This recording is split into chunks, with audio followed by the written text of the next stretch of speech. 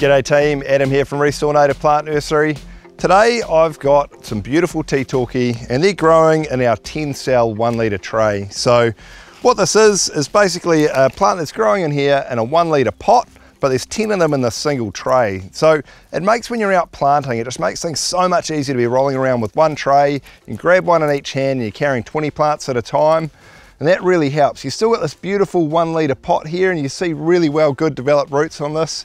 Got a beautiful tree, a nice size, it's growing aggressively, but you don't have the hassle of those planter bags blowing away in the wind, individual pots that are a hassle to carry around. You can just stack these trays at the end of it, they can be reused, and you've got an awesome tree and a much simpler production.